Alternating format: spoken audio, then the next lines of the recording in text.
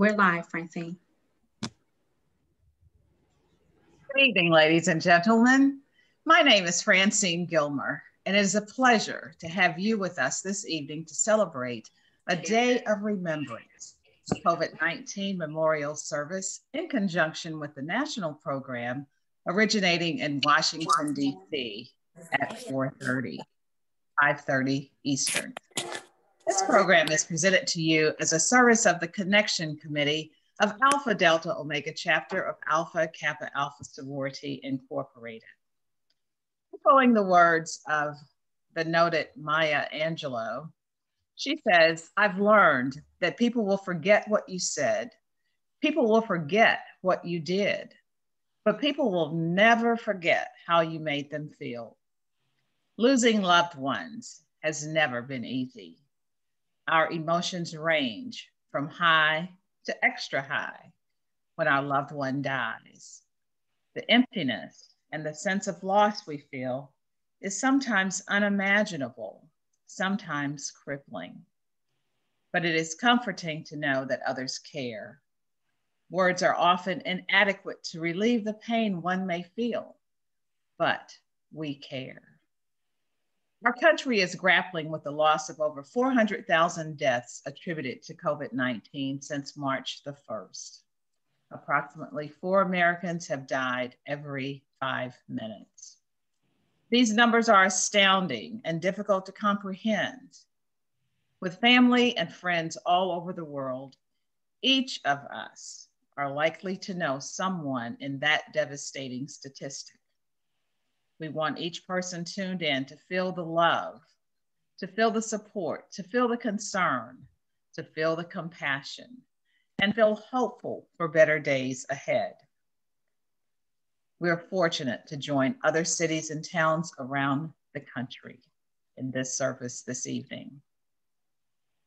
It is now my privilege to present Ms. Tawana Williams, who is the president of Alpha Delta Omega chapter of Alpha Kappa Alpha Sorority Incorporated. Following Ms. Williams, Mrs. Tanya Foreman will offer our meditation. Good evening.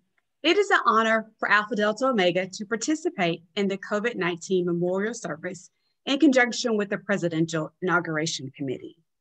During these days, we know that it's time for a celebration and hope, and we cannot ignore that unfortunately it's happening during the midst of a pandemic with so many Americans grieving the loss of family, friends, and neighbors. Unfortunately, we have lost over 400,000 Americans to COVID-19. It is important that we honor those who have died. We want to celebrate their life and the impact that they have had on our lives and to those that they have touched. We also want to reflect on what has been one of the most challenging periods in this nation's history and renew our commitment to coming together to end this pandemic and rebuilding our nation. Thank you to the Connections Committee under the leadership of Sonia Mallory and Courtney Gates for planning this memorial service. Thank you to all the participants in this service. Please know that you are welcomed, and we pray for you, your family, and this country. Welcome.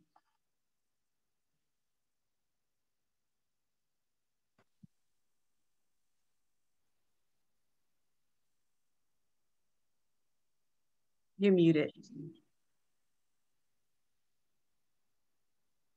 You're muted.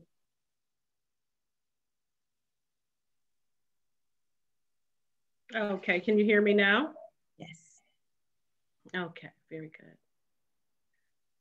Okay, good evening. I am Tanya Foreman, a member of the Alpha Delta Omega chapter of Alpha Kappa Alpha Sorority Incorporated. First, giving all glory and honor to God, it is indeed a privilege to share this meditation with you this afternoon. As we reflect on the more than 400,000 lives lost due to COVID-19, and as we reflect on those things that have been imposed upon us, such as social distancing, masking, and all the other restrictions that have been placed on us, the thought that comes to my mind for this meditation is drawing closer to God during the time of pandemic. Today, we honor and commemorate those we lost to COVID-19. We reflect on the lives they lived and the love they gave. We will never forget them, and we will always continue the work of their lives, for that is our charge. We must remain strong and proudly carry the banner representing who they were. During this time of the COVID-19 pandemic, we recognize that many of you have been impacted particularly hard. We know that some are experiencing difficulty, uncertainty, grief, and feelings of being overwhelmed. Today, we come together in unity to uplift and to show love, to share some good news. There is a balm in Gilead. There is a way of peace in the midst of the storm. Psalm 61, 1 and 3 says, "Hear my cry, O God, and attend unto my prayer. From the end of the earth will I cry unto thee. When my heart is overwhelmed, lead me to the rock that is higher than I. For thou hast been a shelter for me and a strong tower from the enemy." Brothers and sisters, God is our rock. He is our firm foundation. He is our stability in an unstable world. But we have some work to do. We must first seek him and cry out to him and invite him into our lives, for he loves us and he cares about what we're going through. Secondly, we must stay committed to him. This is no time for flip-flopping with indecisiveness. We must take charge. We must dwell within him by allowing his word to abide in us as we abide in his word. Psalm 91, 1 through 3 reads, "He that dwelleth in the secret place of the Most High shall abide under the shadow of the Almighty. I will say of the Lord, he is my refuge and my fortress. My God, in him will I trust." This passage of scripture goes on to talk about when the terror comes by night and when the arrow flieth by day, that we will not be afraid because we are in the secret place of God. Brothers and sisters, in order to get to that secret place, we must go deeper into the word of God. We must embrace him. We must become immersed in him to understand how to get to that secret place.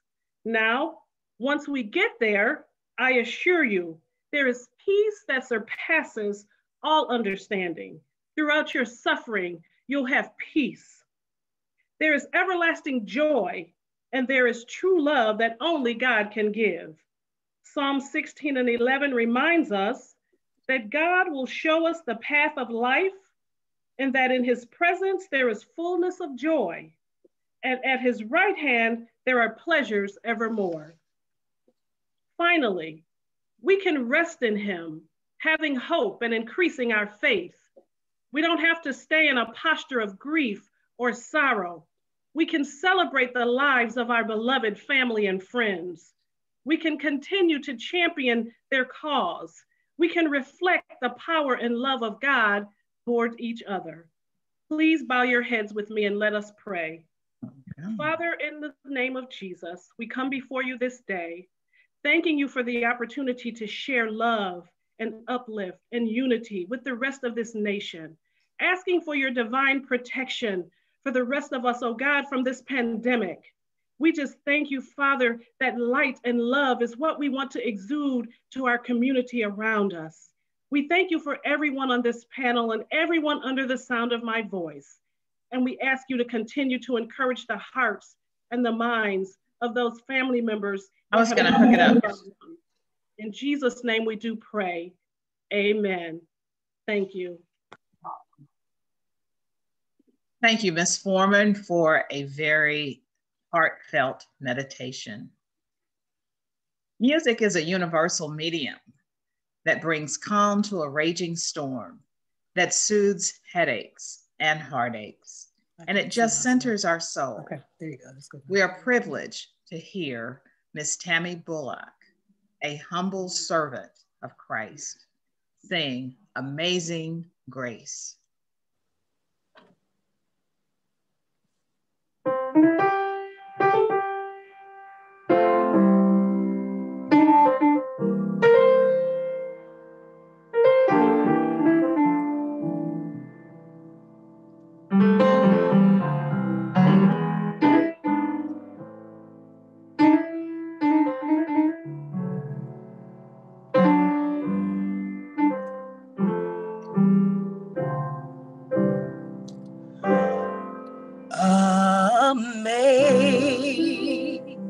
Amazing grace, how sweet the sound that saved a wretch, saved a wretch like me.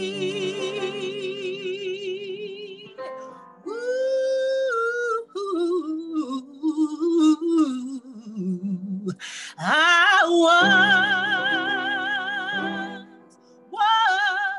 lost,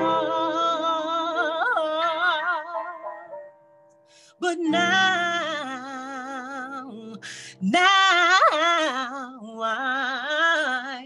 I'm found. Was blind, but now, oh, now I see. Through many dangers, toils, and snares, I have already come. 'Twas grace has brought me safe thus far, and grace will lead me home.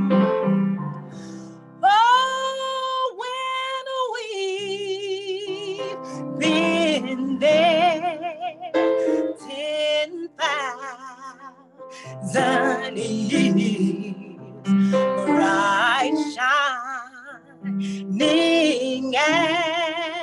bright shining as the sun, we've no less days to sing God's praise than when we first begun. It's just too amazing grace. One more time. Amazing grace, how sweet the sound that saved a wretch, saved a wretch like me.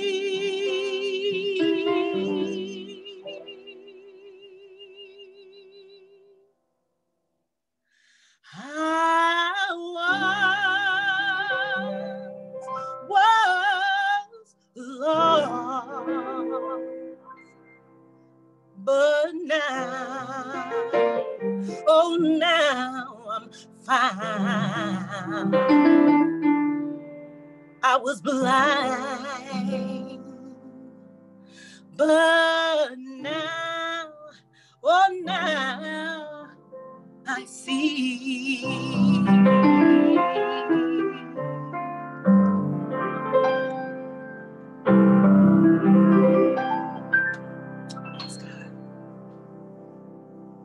Miss Bullock, thank you. That is music that stirs the soul, and we hope brings some peace, some comfort to those who remember their loved ones tonight. It's now time to hear words of encouragement and hope from the Honorable Dr. Harold Love Jr. Dr. Love is a minister of the Word of God, and he is a servant of the Nashville community. He represents House District 58, but his passion for helping extends beyond his noted boundaries. He is a member of Omega Psi Phi fraternity, but more than that, he too is an humble servant of God. Representative Love. Thank you, Ms. Gilmore, and thank the members of the Alpha Delta Omega chapter of Alpha Kappa Alpha Sorority for the chance to come and speak to you today on this COVID-19 memorial celebration, and how much more we need to work on. Hope is, of course, the central theme of tonight's words of encouragement, having hope over despair. You know, opportunities are uniquely disguised as challenges. The opportunity to be more loving is often disguised in someone mistreating you. The opportunity to be more patient is often disguised by someone testing your patience. And so it is with the opportunity to hope. It is often disguised in suffering, pain, and even anguish. Last year presented to us a very unique opportunity to hope again in the resilience of the human spirit. We remember our loved ones and friends whose death seemed to come too soon. We remember the pain of those who lost jobs or became unemployed. We remember all the uncertainty that we had around how school would be carried out. Would children be able to learn in the same capacity? And yet, through it all, the resilience of the human spirit was able to shine through and remind us that we indeed are better together. Separate us from another, and we cannot function properly. Living separate lives, we cannot overcome any obstacle. If we live separately, we would never have been able to make it out of what we came through, and we won't make it through what we have to face going forward. But together, we know that we will not just survive, but we will come out declaring that we will not give up on each other, but instead we will work together as never before, so that when we tell our children and grandchildren and our nieces and nephews about 2021, ours will be a story of triumph. We are inspired by generations that have gone before us because we have seen their resilience. We remember their stories about how they discovered their own resilient spirit and overcame many of the obstacles that they had to face in their own journey of hope over despair. As we reflect upon, again, those whose lives have been lost to COVID-19, again, let us push forward to make sure that we respond accordingly to each other and support each other in every way that we can. I was told years ago about a story about a people who used to go to a special place and sing special songs and say special words, and God would show up. Another generation was born that remembered the special place and the special words, but forgot the special songs, but God still showed up. Another generation was born that remembered the special place, but of course forgot the special words and forgot the special songs, but God still showed up. But then there came another generation that forgot the special place, forgot the special words, and forgot the special songs. Difficulty came into their lives, but as they began to reflect upon what their grandparents used to do, they began to talk about a special place their grandparents used to go. They began to talk about special words that their grandparents used to say. They began to even talk about the special songs that their grandparents used to sing. And as they sat there and remembered what their grandparents had overcome, as they talked about and reveled in what their parents had overcome, as they reflected upon how a generation before them had overcome many obstacles, God showed up. Let us never forget how our ancestors overcame many obstacles. Let us never forget how we got to where we are today. Let us continue to work together.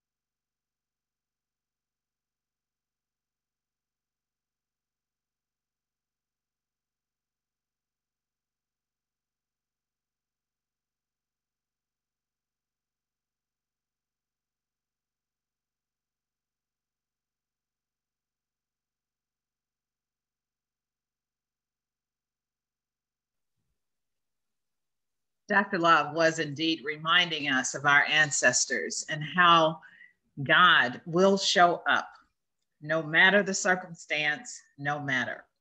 I do hope that we can get Dr. Love back. But in the meantime, ladies and gentlemen, we know that without God, we could do nothing. Without him, our lives would fail. He's like a ship. Without him, he's like a ship without a sail.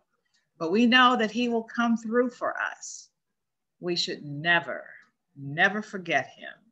We should never, ever leave him behind.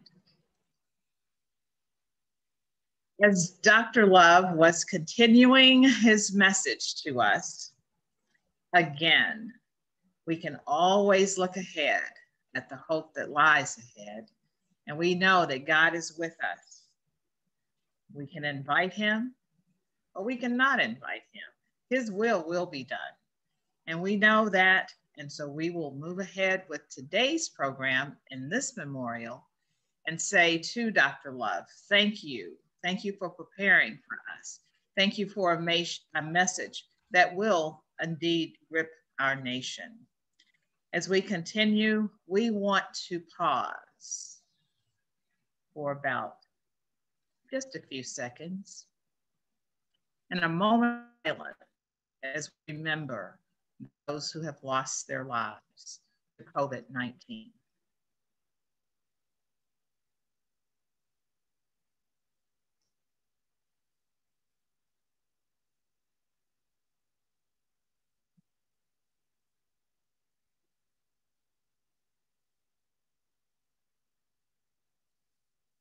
Thank you.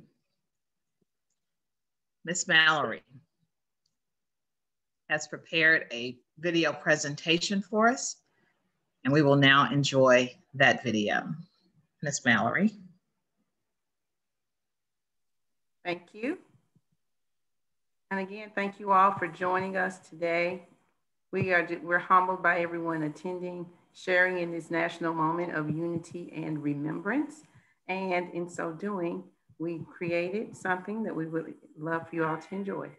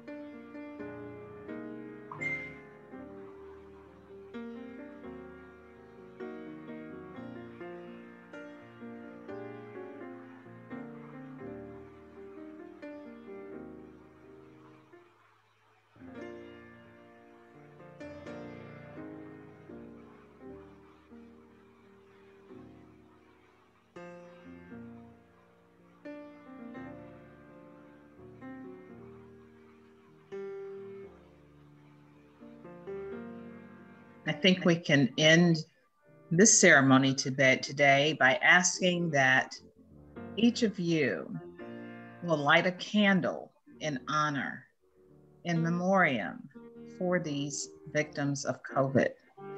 I mentioned earlier that almost 4 out of 5 people, 4 people, let's say, die every 5 minutes.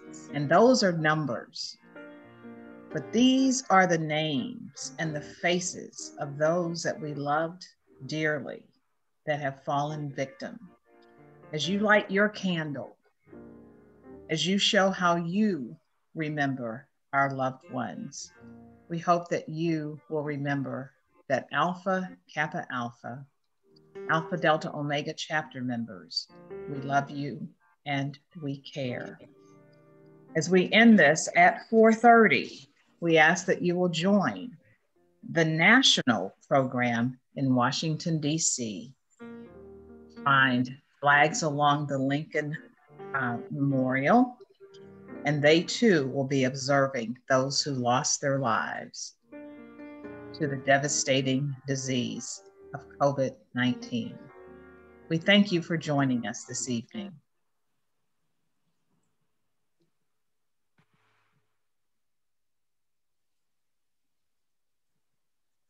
And I believe that concludes our program. Please join us here for the live memorial.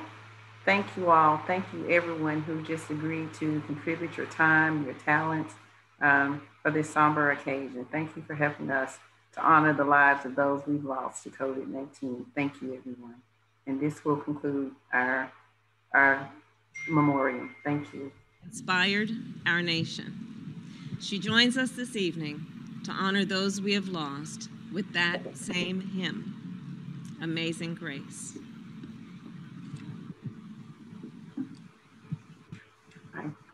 I have to stop sharing.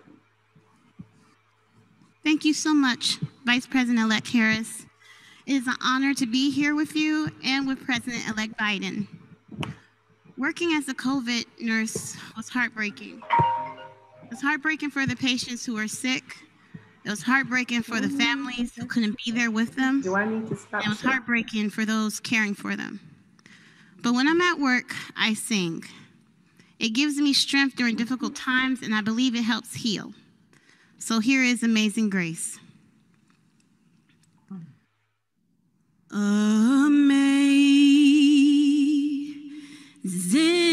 grace, how sweet the sound that saved a wretch like me.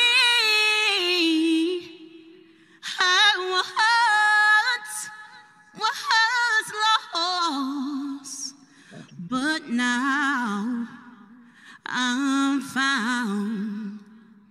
Was blind, but now I see. The Lord hath promised good to me. His word, my hope secures.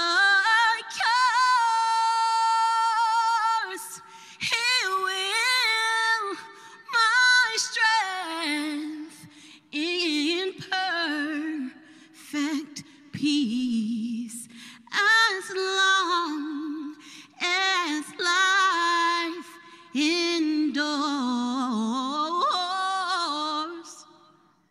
as long as life endures. Thank you.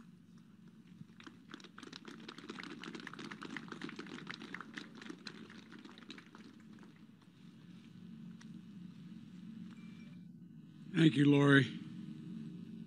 As I said to His Eminence as we were waiting to come in, and I mean this from the bottom of my heart, if there are any angels in heaven, they're all nurses. We know from our family experience what you do the courage, and the pain you absorb for others. So thank you. Thank you.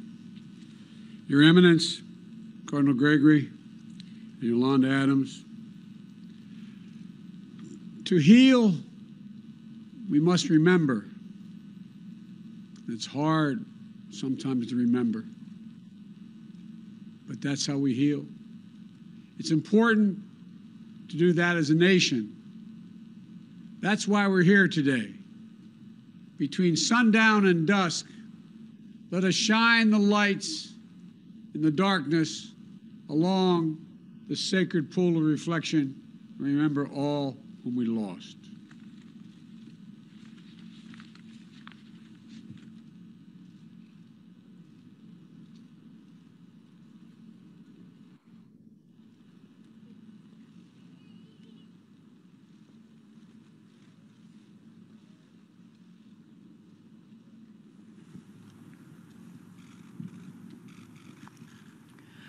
I heard there was a secret chord that David played and it pleased the Lord.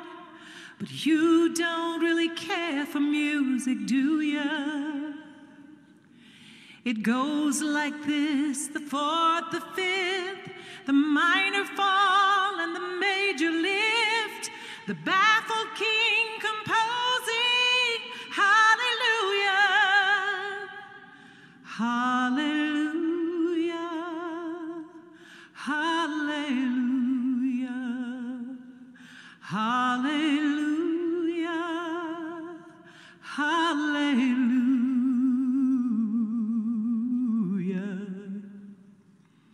I know that there's a God above, and all I've ever learned from love is how to shoot at someone who outdrew you. It's not a cry you hear at night. It's not someone who's seen the light. It's a cold and it's a broken hallelujah. Hallelujah. Hallelujah. Hallelujah. Hallelujah.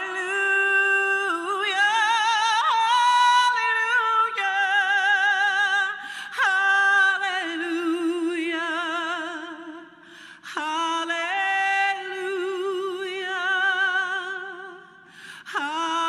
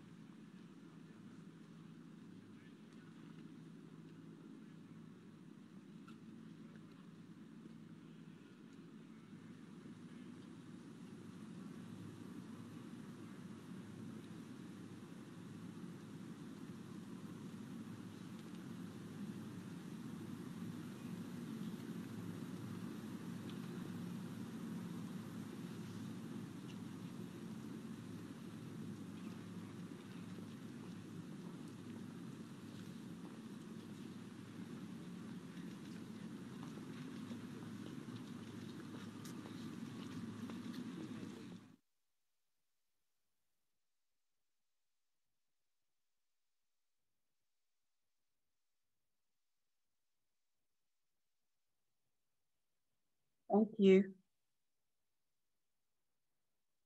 Thank you for those who have come this evening. This definitely was a moving experience. We continue to pray for those who are grieving, those who are sick. We pray for our future and our country. This concludes our service.